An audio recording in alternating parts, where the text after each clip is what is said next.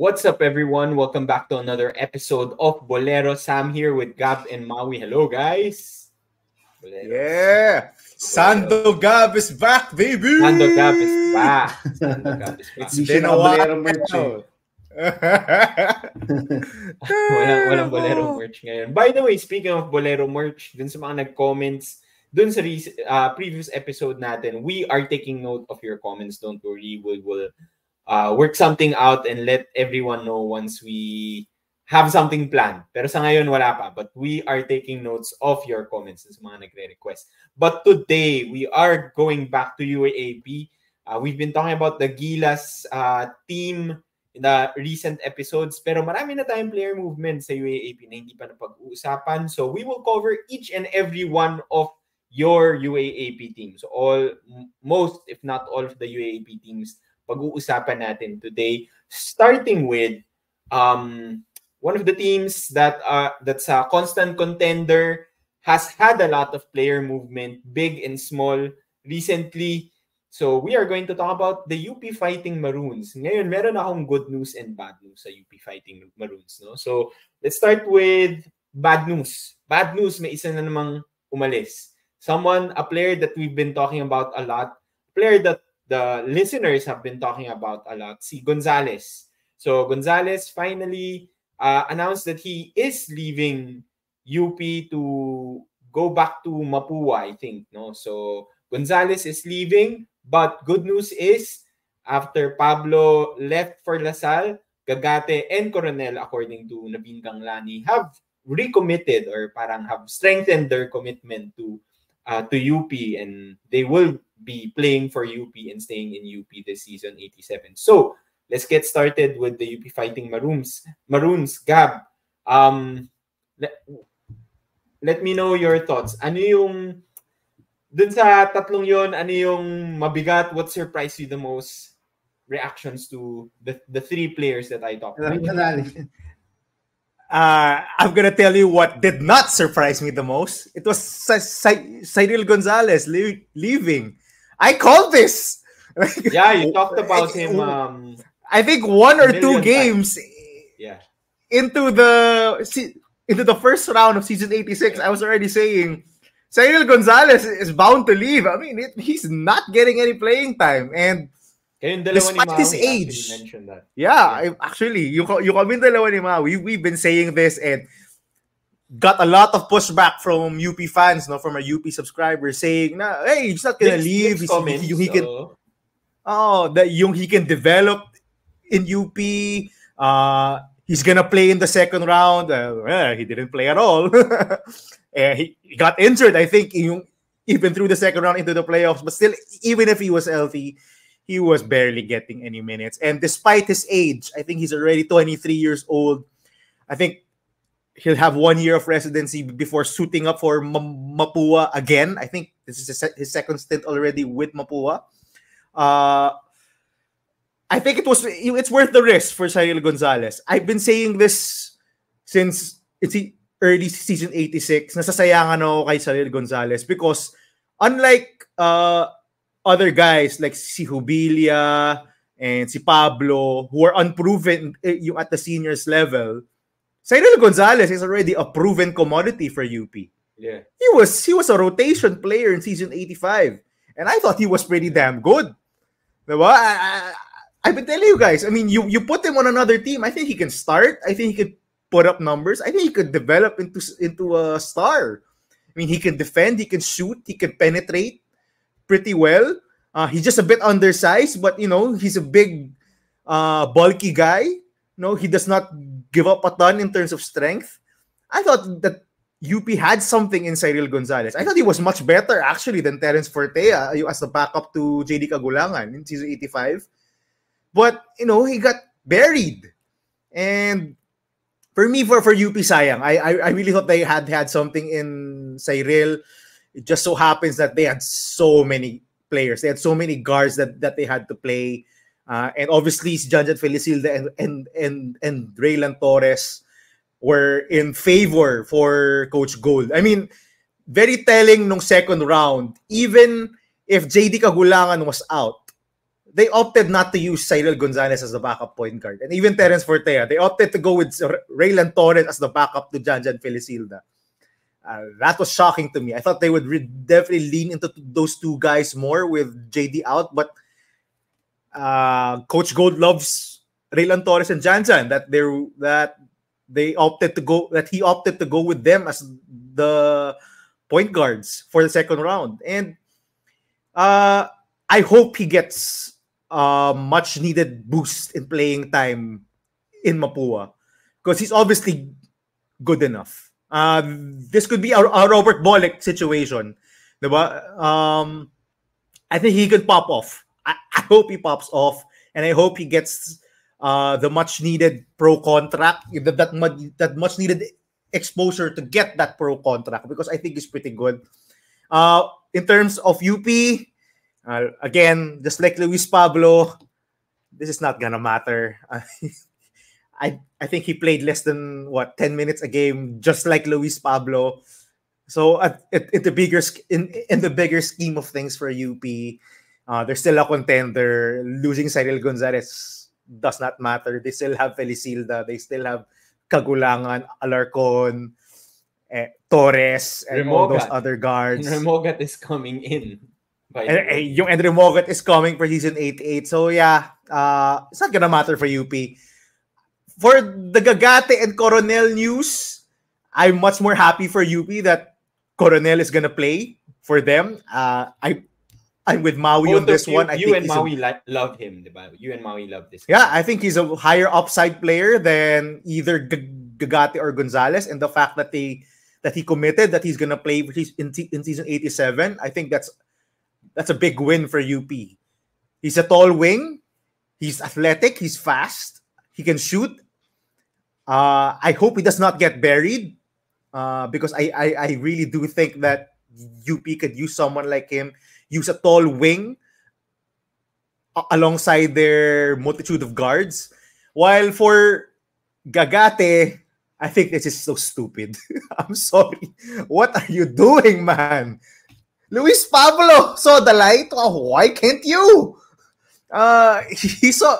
You're buried in the depth chart. How are you gonna play with Alter and Stevens and whoever their foreign student athlete is gonna be? He's not gonna get any minutes. I think he has an affinity to Coach Gold, which is why he's staying. But is it worth it, Seven, to ride the bench for a second straight season? Talaga? Yun yung gusto mo? I really don't see this for Gagate, and whoever is in his camp, I think should start nudging him a little, saying, "Hey man, it's not looking good for you in terms of getting rotation minutes in this UP team. I think you'd be better off someplace else, whether it's in the NCAA or another UAAP team in need of a big man." And ako sayang. I think this is very short-sighted in terms of yung for Seven to stay in UP. I think he should have followed Luis Pablo and gone someplace else. Not LaSalle, because it's very crowded there already. But some other school, man. I mean, you can go anywhere and get playing time. We'll talk about one of the schools later. UE lost a lot. Could probably go there and get a ton of playing time. So, sayang ako for Seven. I mean, he's obviously talented. There are rumors that he's slow to pick up the offense and the defense during practice. But still, man, 2 years riding the bench, is it worth it? For me, not. Maui or Sam? Yeah, I think I have to agree with Gab on most of what he mentioned. For me, one of the biggest surprises probably is yung si Gagate deciding to stay. Maybe he does have a strong bond with Coach Gold. We don't know. But I've been seeing yung training sessions ng UP players. I think medyo yun yung indication din if the UP players are going to stay or not going to stay. He's very much active there, and he's working on a ton of ball handling, three-point shot, on his three-point game, driving to the basket. So I think he's trying to convert to a power forward player, not just a center solely. I think he flashed some of this during his stint during Gilas, yung versatility niya as a big man. But as Gab mentioned, how can you get playing time when Gani Stevens is coming? Sean Alter was also a rookie, much like him, but Alter was getting more minutes. So I don't know if is he looking forward to the challenge? Is this a challenge for him? Is it what he's using for motivation to get better? But it doesn't look good on the outside looking in during the offseason. I understand completely why Pablo decided to switch ships and go to LaSalle. When Kevin Tiambao leaves and when Mike Phillips graduates, and maybe there's a bigger path to minutes. My biggest concern with Gagate is if he decides to leave during his sophomore year, then that would mean that he would start to get meaningful minutes during his senior year na, whether it be the UAAP or the NCAA. That's a very big concern. That's a good point. Diba? Imagine riding the bench for 3 years, being one of the promising players from that under 18 team. I think he was a starter for that team over Pablo. He was getting more minutes than Pablo. He did pretty well against teams from the FIBA Asia under 18. And it's unfortunate that we see him just riding the bench. But maybe I'm just trying to be optimistic. Maybe he can learn a lot with that crowded front court. Maybe he can get better and prove us wrong. Maybe he can snag minutes from Alter and Gani Stevens. But even so, how many minutes are we talking about, diba? So it's gonna be a hard season 87 for Gagate. I think even harder than getting minutes during season 86. As far as the others, si Shiley Gonzales, we've been saying this a ton. I think yung real question right now is this the end of the exodus of players from UP? This is the fourth player that they expected to be in the lineup for season 87, counting Bahay in. Will there be more players? I think yung rumors with Coronel and Gagate started also because of this mass exodus. But as far as Coronel, I've been hearing around from different people, even the ones in the know, in the UP community, in the basketball community, that Coronel has been very impressive. Even during the season when he was rehabbing and he started training with the team. So with Cancino graduating, then maybe he can get some minutes. Maybe if Alarcon continues to be inconsistent, maybe he can prove us wrong and get a ton of minutes. But as we've mentioned, UP has a ton of players coming in. UP has a ton of players already in, especially the backcourt. So we'll see how Coronel gets his minutes. But I'm hoping that this guy bounces back. He's coming off from an ACL injury. Hopefully he still has that burst. I like this guy similar to Abadam from LaSalle. And I think si Abadam naman, just a side comment, si Abadam is breaking out sa Pinoy Liga. If some of our LaSalle fans, I'm sure, have watched yung games nila. He hit a crazy buzzer-beating 3 against NU, I think, in one of the tournaments sa provinces. And he's been consistently being one of the top scorers. I'm hoping that Coronel, if he doesn't pan out during his first season, maybe during his second season. But unlike Gagate kasi, he has a ton of time to do things. Diba? Gagate is going on his second year of eligibility and Coronel is just a rookie. So we'll see, Sam. Just to add, before you go, Sam, Gagate can transition to power forward, but there's also Lopez, Torculas, and Belmonte playing power forward. That's true. Where is he going to get playing time?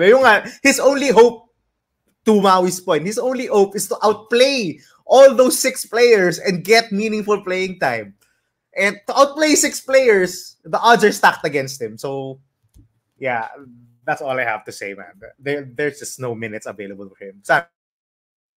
Yeah, nothing against Gagate, no? Yung sinasabi natin is really sobrang stacked and heavy ng lineup ng UP. And very talented din talaga. Gagate individually is also very talented, but because napaka-deep ng lineup ng UP, it's very difficult to crack the rotation, especially since, as you mentioned, a lot of the players from the previous season that were part of the rotation are still coming back this coming season, and they are getting talented players to join the team then this coming season. Case in point, si Gani Stevens was been dominating also in the preseason games ng UP the past year. So, yun yung concern natin. No? And I think maganda yung point ni Maui because if he decides to stay this season 87 and leaves the following season, that would be like, which means sa third year niya, kailangan niya mag-red shirt muna or mag-skip ng year wherever he goes, whether UAAP or NCAA.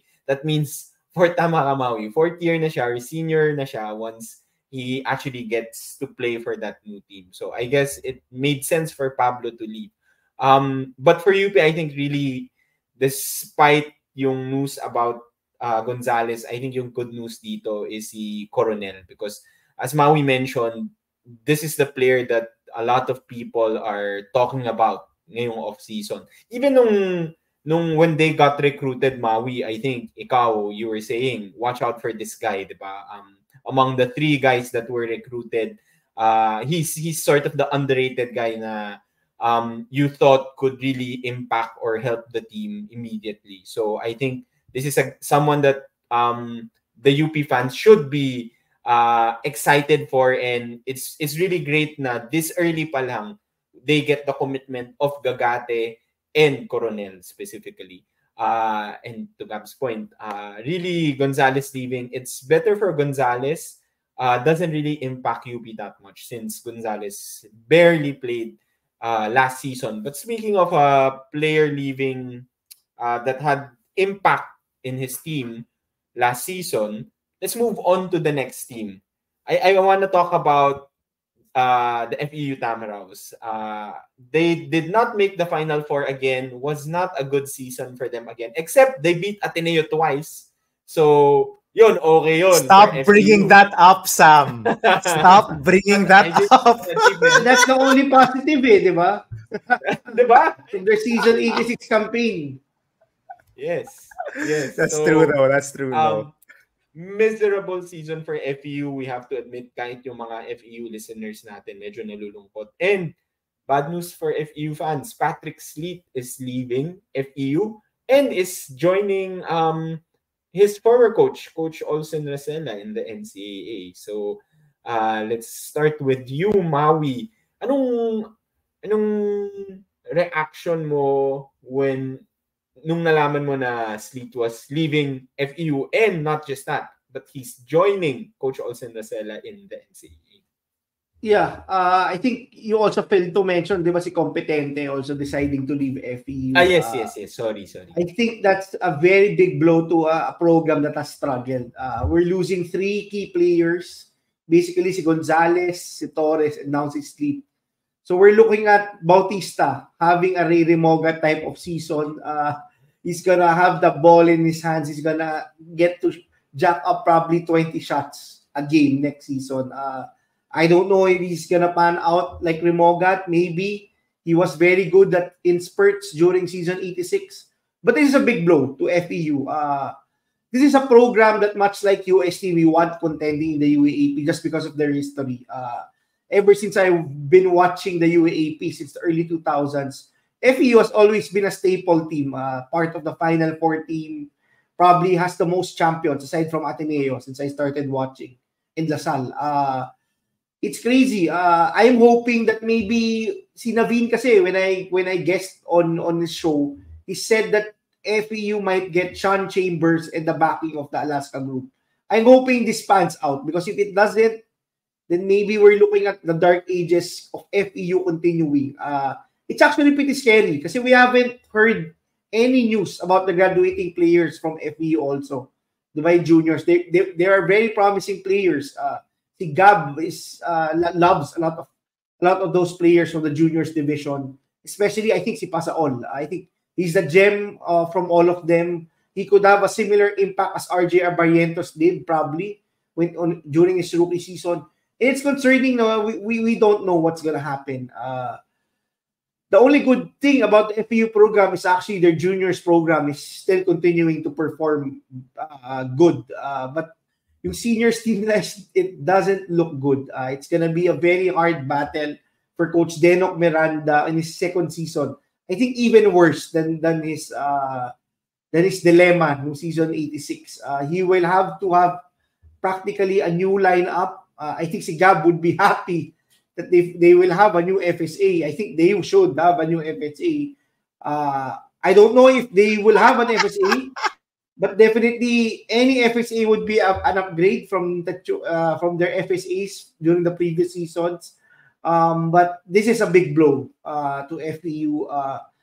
Definitely, if I would be making one of the losers during the off-season, FEU probably will be part of that top of the list right now from all the 8 teams. We don't know. Maybe they surprise us, but as of right now, it's not looking optimistic for season 87. Gab? Actually, ako, very different ang reaction ko kay Maui. Ako, actually, to me, this is good news.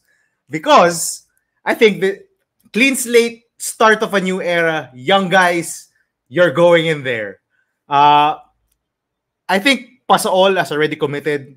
VJ Pre has already committed to FEU along with Kirby Moncopa and Jedrick Daa. So this is a start of a new era. And I as much as I love Patrick Sleat and what he brought as a slasher, I think the guys coming in are much better than Patrick Sleat. The problem with Patrick Sleat for the past few seasons is that he couldn't shoot. So when he was on the court with the likes of Gonzales, Cyrus Torres, and all other players, he was the guy that people were leaving because he doesn't shoot it well from the outside. So I think this was honestly, my reaction was this is out with the old, in with the new for FEU. I think from the previous version of this FEU team, I think only Cholo Año and si Joric Bautista are the only ones left. I don't know. There may be some bench players there that are still there on the FEU side, but all in all, it's going to be a very new team for FEU, and I like where it's going. I like that they're leaning into the young guys. Again, Pasaol, BJ Pre, Moncopa, and Daa. And when he graduates finally after next season, see Dwayne Miranda, I think they're gonna carry. I really think they're really good. And this is all hands on deck on the youth movement. Now for the FSA, we'll see. I have not seen their FSA yet. Hopefully they get someone at least who can rebound the front. Nowhere to go but up. From Mo Fati. Just get someone who can rebound and get a layup to go. just get someone capable of doing that. I think would be a step up for FEU. But yeah, youth movement it is for FEU. So I mean, okay, so for me, you guys mentioned Maui mentioned some of the players that left FEU, Torres, Sleat, Competente. I think what hurt the most was Patrick Sleat leaving for the NCAA. And the only reason why is because si Patrick Sleat galing din sa FEU high school program, no. Si Cyrus Torres and Competente are actually Gilas youth players, but I don't think either of them came from the FEU. Alam ko si Competente parang US ata. Yeah. But to Gab's point, what's exciting about FEU is yung coming in young players nila, no? Sina Gab listed, sina BJ Pre, Pasaol, etc. I think it was Maui who mentioned na FEU is really doing like a grassroots program where they're really developing or focusing on their high school team. And when we were watching the high school games, Maui, you pointed this out, and I noticed this also. See, Montinola, the owner of FEU, was there watching the game. That's how invested they were in the UAAP juniors team, diba? So I think it's very important to see na everyone's committed sa FEU team from high school to college. So I think Gab to your point in terms of like the actual production on the court, hindi din naman super big yung mawawala with Patrick Sleat leaving just because a lot of talented players are coming in. I think what hurts lang is the optics of it. Kasi for me, it's a high school player from FEU that they produced leaving FEU in the middle of his college career. No? So yun lang. Yun yung actually more what hurts for me with Patrick Sleat leaving, because I sort of want to paint a picture to these young guys na, hey, high school guys, they always commit to FEU. Loyal yan. So at least, Maui, you mentioned, si Bautista hopefully will sort of lead the way for the young guys. Kasi Joric Bautista also came from the FEU high school program. So that's sort of what I'm hoping to see. Joric Bautista leading all of these like really talented young guys into the next phase or the future of FEU college basketball. By the way, FEU high school, we talked about this FEU high school player din si Remogat. I'm sure FEU wishes na they had kept him. Yes, correct. Yun ang bali-balita. So I think they wish they would have kept him. Speaking of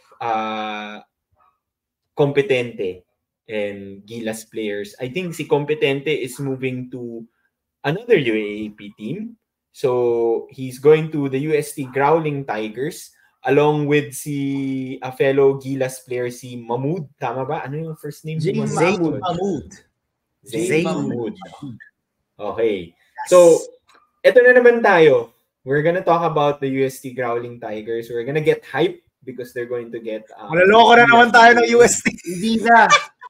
Hindi na tayo malaloko kasi may proven na eh. Di ba? Okay. May mga... Paranada in na yan and Portsky. Those are proven commodities. Okay. Sige. Tingnan natin. So, are the additions of these guys along with the players that will be joining season 87 finally going to push UST to the next level? Gab, ano sa tingin mo? I think, this is a smart move for Zayn Mahmood because he's going into a team that does not have any bigs. Diba? Who would have known that would have been a good move? Hello, Seven Gagate. He's 6'7". UST was playing a 6'4" center in Christian Manaytay, and Eko Laure, who was, I think he's only 6'3" or 6'4" himself. So obviously there's a hole that needs to be filled. Now there are other players coming in next season who are also big. I think Peter Osang and Chase Lane are some names who are gonna play big for them. I've been watching the Pinoy Liga where UST is playing. So very different from last season where we did not see UST at all in preseason tournaments. Now they're playing as early as now in preseason tournaments. Clearly, the strategy did not work. Yeah, clearly the strategy did not work. So, UST has a lot of players coming in. Jeremy Robinson looks like he can be a player. Ice Danting, I think, who formerly committed to Ateneo yung last season, is now in UST with Fortsky, with Kyle Paranada. And I just mentioned sila Peter Osang and Chase Lane. So they have a lot of promising talent coming in. And you asked to Maui's point, proven commodities. Fortsky Padrigao, a Mythical 5 member. Kyle Paranada scored a bunch in season 85 for UE. So Nick Caballero has a lot of help coming for him. Finally, has a lot of help coming for him. And I'm excited for Zayn. Mga gago kayo. Anyway,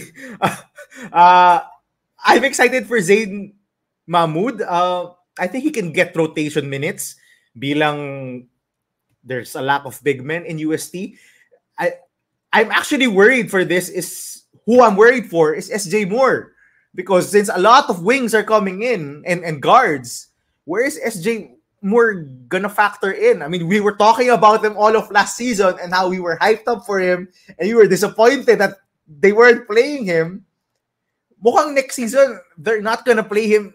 He's gonna have a lot of competition for minutes. So, and also in this preseason tournament, he's also not getting a ton of minutes compared to the newer guys. So this is a bit worrying for me for guys like SJ Moore and Mark Liemit. These are guys who are highly touted recruits who did not get a lot of minutes last season. Hopefully they do, but UST is a bunch of people coming in, and si Competente, we'll see. He didn't impress me that much in season 86. Played limited minutes and hit a couple of threes in some games, but he wasn't really a factor. We'll see. He can shoot, so we'll see what he can bring. But si Mahmood, I'm excited about. There was an interview, I think, with Naveen Ganglani where he mentioned that he wanted to go to Ateneo. So I was a bit surprised that he was going to UST, but I'm happy for him. He's gonna get playing time right away, and he's gonna show you what he's made of. He's 6'7", so there's obviously a spot for him. Maui, Sam, go.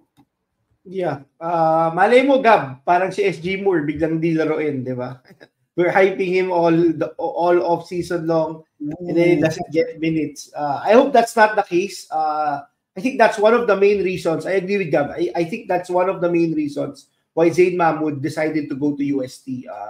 Getting that minutes, getting that exposure right off the bat is probably one of the main reasons why he decided to go to UST.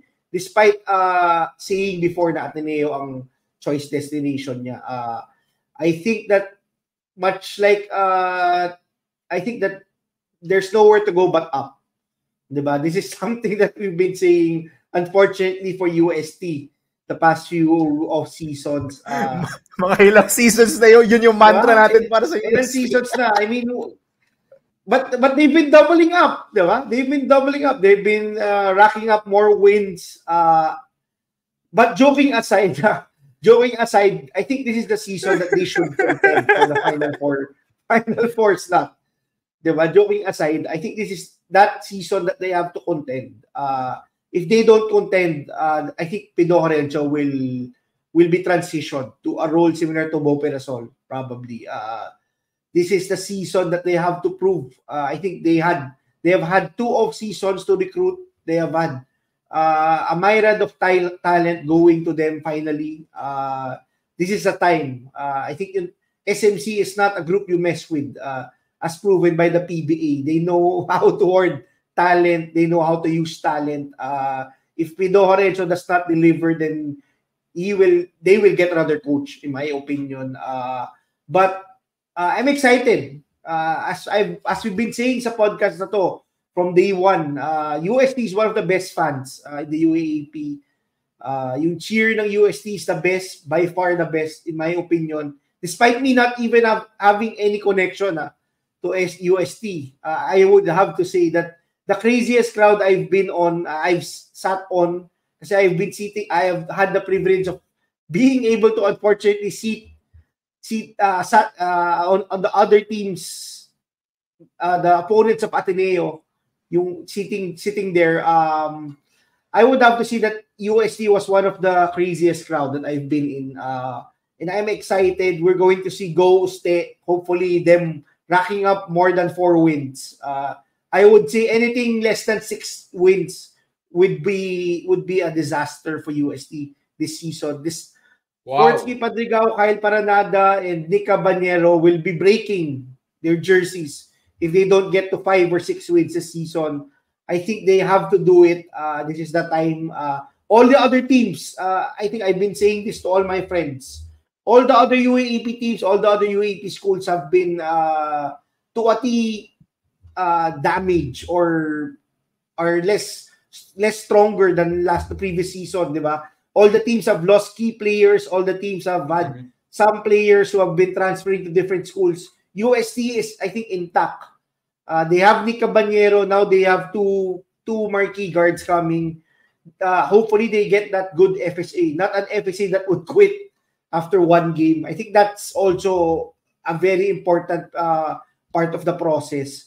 Which is why I think they have nowhere to go but up then for UST. Yeah, nowhere to go but up. I think they have multiple options for the FSA slot. I think that's the main reason why they have multiple options because of what happened last season.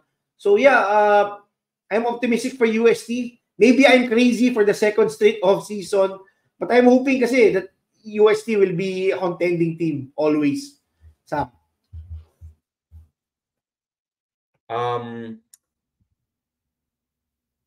Maraming, as you mentioned, maraming star players na papasok din sa UST. That's why you're confident, diba? But I think just like FEU, it's always important to have young guys coming in then that you can sort of develop for the future, diba? Hindi naman pwedeng puro veterans ka na baka in 1 or 2 years mawala lahat yan. It's important to have that good balance. And I think having these two guys, young guys come in is going to be helpful for the UST program along with the other young guys that they recruited last year. Hopefully sina SGM will also pick up their game this coming season. I think, by the way, I think these two guys are former Gilas youth players and they played with each other, diba, in Gilas youth. So meron ding baka hatak, diba? I don't know kung sino humatak kanino. Yung may tampering yan involved. Oh. Shout out to Mason Amos, who also tampered. and yeah, I was gonna say that, diba? Ganun naman talaga eh. Ganun. Like, let's say, for UP, you have like the NU kids, diba? The NU boys, talagang nagsama-sama sila. Even the LSGH trio, initially, tatlo sila pumunta sa UP. Ateneo, you have the Gilas kids also joining Ateneo there. And then now, and the Cebu kids. Dito naman sa UST, meron ding Gilas youth players na sumasali. So, it's always like that, no? So, okay din siya because if you start getting like these types of players, others will also come in. So, this is just a first step for UST. I think it's a good first step. As for what I can expect from UST the upcoming season, I'm not sure. I don't wanna get too excited, but I think long term, Maui mentioned, as long as it's being managed or handled by SMC, wala naman, you're in good hands, basically, diba? You're in good hands. They joined the NCAA, handled Letran, and tingnan mo naman ilang championships yung nakuha nila sa NCAA. Sige, let's move on to another team na we were so excited about, has been doing well the past 2 seasons, pero they just can't catch a break right now. So I'm talking about the UE Red Warriors, who just lost, Ray Remo got their best player who initially committed to them at the end of the season, moves to UP, and now we hear five players leaving UE all at the same time. So I'll just go through the names: Tulabot, Manalang, Langit, Alcantara, Maglupay, all leaving the UE Red Warriors to join different teams. I won't get into the details. What does this say about the UE program and what we can expect for UE in the upcoming season? I want to hear from Maui first kasi we've talked about UE the past few seasons and this always happens. A key player or a certain number of players will end up leaving UE earlier than expected. Pero I think I've never seen anything like this na 5 players leave the team all at the same time. Diba? Sabay-sabay. I'm not sure. the FEU players, when Coach Olsen Racela left, there were rumors na gagawin nila yon, but it never really happened. But eto, UE, though they're not superstars, pero they're still, players from the previous season na sabay-sabay umalis. Maui, rotation players. Some of they're them. rotation players. Yeah. Some of them. So Maui, how do you process this? Is this the first time na nakakita ng ganitong situation? No, because you've seen it in the past sa UE, di ba? It's crazy. Maybe before it wasn't all at the same time, but yung ngayon kasi medyo shocker because it's 5 players. But the names that were mentioned, the names before were actually bigger names than the names that were mentioned dun sa 5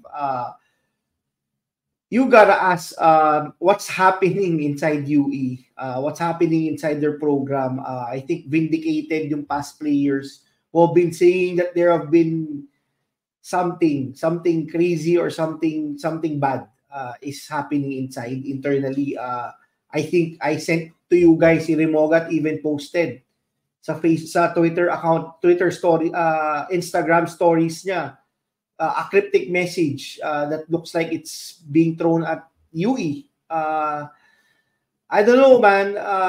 It's crazy. Every off season we say that UE is on the rise, but this off season I would say that they are definitely, I would say, if unless they find another Remogat, unless Momoway turns into Ben Mbala for season 87, I don't think that they will contend for the final four. I'm not even sure if Momoway will still be there come season 87, diba? It's only March. We're only talking about March. Yun ang key, Maui. We have a lot of months to go, and there have been rumblings of Momoway going to a maroon school and a green school. So it looks like that there's a bidding war between probably LaSalle and UP. There are rumors that Momoway is even residing na in Taft Avenue. To our LaSalle followers, please confirm. To our LaSalle subscribers, is this true? Is this true? These rumors. Nakita niyo ba siya sa Taft? Stalker pictures baka nasa dorm, diba? Baka nasa dorm na ng Taft, kasama na pala nila Baklaan and Cortez, who are also transferring to LaSalle for season 88. But it's crazy. Last off season they had Remogat and Momoway, which made us believe that maybe the next 3 or 4 years they were going to be contenders. I think what they showed us this season that was that they had a ceiling of potentially becoming a dynasty, that duo. But now they could potentially lose both. They have lost, I would say, their best player, Remogat, for the past few years. If it's nowhere to go but up for other teams, it's nowhere to go but down for UE after this news. I don't know if other recruits will still opt to go to UE. After this, they probably have to fix their image, their program's image. And unfortunately for Coach Jack, despite all the success on the court, I think we have been very vocal about Coach Jack's performance on the court, how he has outperformed the past few seasons. It just doesn't paint a good picture what's happening in UE. And you being the coach is not a good picture. So it's a bit unfortunate. Gab.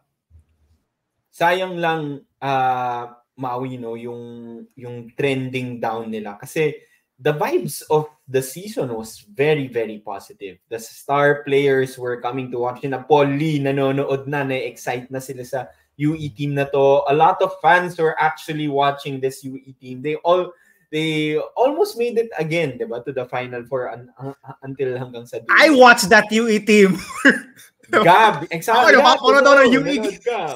Last 2 seasons, ikaw ang isa sa mga biggest fans ng UE na non-UE support. UE alumni. Ang saya manood eh. Sobrang modern basketball eh. Sayang talaga. So anyway, ako talaga yung biggest thing ko dito and the most worrying thing for me is that these guys are leaving but they're not stars at hindi sila bangko. Diba? Usually ganun eh. Na other stars go to other teams, because they get pirated.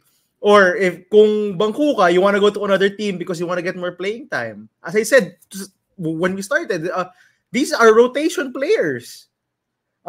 Tulabot was getting heavy minutes.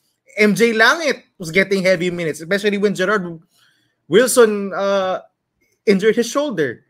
So why are they leaving? There's obviously something wrong. This has gone on for three straight seasons, 3 straight off seasons. UE is losing players every single season, and not unlike nung season 85 when players graduated, diba? Now players are just leaving on their own volition. there's something really wrong. I don't know if it's Coach Jackson Chago or there's something wrong with the athletics program, with the basketball program in UE, but it's just not a good look. They're going into season 87 again with a brand new team. A brand new team all over again. I think si Coach Jackson Chago is gonna find stopgap solutions again, gonna recruit some one and dones, but I don't know, man. This is just not this is not the way to go. They have to build something, and currently they're just building something for one season, and then people leave. So there's obviously a problem. And if there are any journalists out there who do this for a living, please find out what's happening in UE so we can talk about it and we can finally know. Right? It's such a mystery. Why are all these players leaving? I'm so sad, but knowing Coach Jackson Sargo, I'm sure they're gonna be exciting again next season, and we're gonna fall into that trap. Who is this something? Yeah, UE's doing something. They're on the rise. They're gonna contend. May bagong remogat for next season. baka may bagong remogat. Yung system Actually, niya talaga. Pre-season power rankings tayo, Gab, you rated UE really high, di ba? Ikaw lang yung kami ni Maui medyo mababa ata eh. Tapos kasi only remogat eh, di ba? Unproven. Oh, kaya mababa. So you would know, Gab. You would know better. Yeah, just to add lang, Gab, on your comments about if there's a journalist, I'd like to throw out a rumor from before. During the time of Paul Lee, actually UE was ang rumors within around the UAAP is that they were selling players to other teams. So parang that was the time during Lawrence Chongshon's stint. He was just getting the recruit, milking them, and then selling them to other teams. So is this that, or is there really an internal problem? So maybe we'll find out within the next few months. But Maui, it's starting. The guys who left are not even talented or good enough to who would buy them? If what you're saying is actually coming into fruition, who would good buy Manalang? He didn't even play. So this is a bad. It's crazy. We really don't know what's happening. I hope they fix it. Sayang kasi UE has a lot of great history in basketball, especially if you were a fan of the UAAP since the 2000s, diba? I think UE also has one of the most UAAP championships, but on the other hand, they have the most. They have the most. Even if you were a fan during the 2000s, which we three are, there are a ton of UE alumni na talagang you cannot not talk about when you talk about Philippine basketball, diba? James Yap, Paul Artadi, Tubid, and the likes. Paul Lee. Diba? It's crazy that what's happening right now to the program. It's not like FEU, that at least yung juniors program nila is harping in the right direction. And it looks like that they might have a plan. U is just in shambles, in my opinion. It's funny you mentioned yung by the way, sorry, just si Lawrence Chongson, di ba, passed away a few years ago. So God bless his soul. He was also an agent. Rest in peace. Yeah, rest in peace, Lawrence Chongson. I think he was also the agent of Paul Lee, if I'm not mistaken. So big time coach and agent Lawrence Chongson. You mentioned some of the former star players of UE Maui. Is it time for them to bring in some of their former star players to sort of build that championship competitive culture? Marami tayong mga former players ngayon na medyo libre na, like si James Liak pala nag-Blackwater muna for 1 They year. do have former players though. Hindi lang mga lasalista lang. Lasalista sina Don Alejado, no? So to be fair, Revilla yung UE culture, di ba? UE culture. So maybe it's Ronald Tubid, di ba? Is a general manager ngayon for Terra Firma, I think. Yeah. Maybe he can do something to the UE program. Okay, so from one coach to another, for this team, hindi naman siya player news, but it is a new member of the coaching staff. So Ateneo hiring Coach Louis Alas as part of Coach Tab Baldwin's staff. So that's the big news, no? Yun yung confirmed. Pero let's take a step back because prior to this announcement, a few, maybe a week or a few days prior to this announcement, may lumabas na medyo viral, I think, Instagram stories or post or whatever from his son, Kiefer Alas, with a photo of the Jesu, di ba? Screening shot ng mga tao yung photo ng Jesu. And people were wondering, is this Kiefer Alas saying na he's moving to Ateneo for his senior high school year? Although wala namang sinabi si Kiefer Alas or comment, we find out a few days or a few weeks later na si Coach Louie Alas, his father, is joining the Ateneo coaching staff. So my question to you guys is, well, before you can also talk about Louie Alas being part of the Ateneo coaching staff. But is this a coincidence na si Kiefer Alas posted the Jesu, Coach Louie Alas now joins the Ateneo coaching staff? Is this coincidence? Or... Nothing is a coincidence, Samuel Santos. Nothing is a coincidence. No, but you know, the announcement got me hyped. Of course, Kevin Alas played under his dad in the NCAA, won a championship. Maybe Kiefer Alas would want to do something similar, play under his dad. And I also think this is insurance, just in case Tab Baldwin decides to choose another career path. I mean, he's been the Ateneo coach for such a long time. He's been very successful. I won't be shocked if another country program basketball club would want Tab Baldwin as their head coach. I mean, he's a basketball genius in my opinion. In my opinion, I think other programs would love to have him. You know, there was a rumor this past offseason that Indonesia was looking at him. So I think this is insurance for Coach Tab. I mean, Coach Louie Alas is a champion coach, has coached in the PBA before. He has the reputation. So I think that's insurance for the Ateneo program. As for reading the subtle hints there at what Ateneo is doing, napapaasa tayo eh. I mean, subtle pa ba? Subtle pa ba yun? Oh, it's not subtle at all. Pero hindi daw totoo, sabi ni Coach Louie. Oh, hindi na totoo. That's what they all say. That's what they all say. But you know, there's hope. Anyway, the reason why we're so hyped because Kiefer Alas is just that damn good. Just look at his numbers from this past season. He was in grade 10. Grade 10. And he was doing this. Grade 10 yan.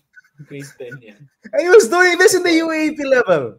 In the UAAP juniors level as a grade 10 student. He still has 2 more years of high school left.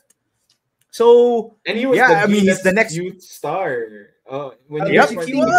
Very start. Under 16. Saka proven ang Alas na guard, di ba? Na guard. Sorry to Jun Alas. But yeah, I mean, I love having another head coach there. He's a previous champion coach, but the bigger news is what does this mean for Kiefer Alas? Because he's the one we're all looking out for. I mean, he's the big name in the high school division right now in the UAAP. Yeah. So after the bahay debacle. Go ahead, Samin Ma. Kiefer Alas na alam mo, sorry. Masingit lang ako mawa kasi I just have a few points. To Gab's point, baka nga hindi siya package deal, di ba? Pero kasi gusto natin maging sustainable, di ba? Ayaw natin yung masyado pa silang maraming isipin na travel time, ibang kotse pa sila. So, since si Coach Louie Alas pupunta ng Ateneo, isabay na niya si Kiefer, the drop-off niya sa high school. Sakto, diretso na siya Moro. Kasi dun sa mga Ateneans, by the way, yung high school is right beside Moro Lorenzo Gym where the Ateneo team, I assume, practices. Umaga rin naman nagtitrain ng Ateneo, di ba? Sabi ni Mason. Di ba? Exactly. So, let's save on gas, save on carbon emissions. Isabay mo na para save the earth tayo. That's we're only concerned about the environment, di ba? Nothing about basketball. But kidding aside, Gab, I just wanted to add two connections no dun sa kinukwento mo kanina. Si Kevin Alas is, by the way, married to Selena Dagdag, a very popular courtside reporter of Ateneo. So, Nothing is a coincidence, Samuel nothing Santos. is, And diba? next din So, si ano, maybe, and next din si Alas, di ba? and next din siya. So, maybe tuloy. Selena Dagdag should be whispering to her brother-in-law, si Kiefer Alas, hey, Ateneo, ganyan. So, baka nabubulungan din si Kiefer. And second, strategic also for Ateneo to hire Coach Louis Alas. You mentioned he could be insurance in case Coach Tab leaves. But Coach Louis Alas also has history with Topex Robinson from LaSalle. They worked together in Phoenix sa PBA.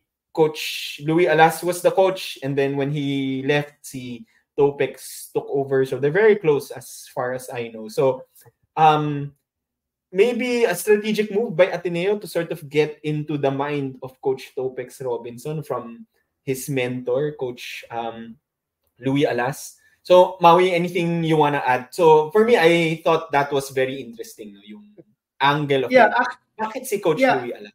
Go, Maui. Yeah, actually, si Louis Alas was actually one of the contenders, I would say, dark horse contenders to be coach of Ateneo after Boleros was fired. I think if you check on Google during 2015, before Coach Tab was hired, Olsen Nacela, Louis Alas, and I think si Coach Norman are some of the names that were floated during that time.